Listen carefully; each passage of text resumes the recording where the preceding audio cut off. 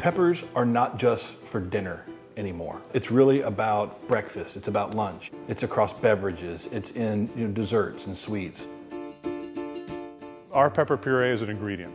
It's just pepper and salt. It's easy to use and it gives a fresh pepper flavor and taste. So you would add it to any dish that you want to spice up. Generally, we would recommend a spoonful would equal a pepper. My favorite is chipotle. I use it a lot. I put it on everything. Hands down, my favorite pepper is the ghost pepper. My favorite peppers would be red habanero and red cayenne. Cayenne is because it goes into so many dishes, and habanero because it brings the heat. Orange hab I like because it's really unique, and to me it's very tropical, kind of citrusy, and so I like it with fish.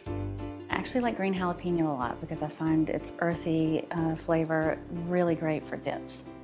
I use it in everything from the most extensive recipe down to pull out a dip, pop a spoonful in, stir it up, and serve it to the guests.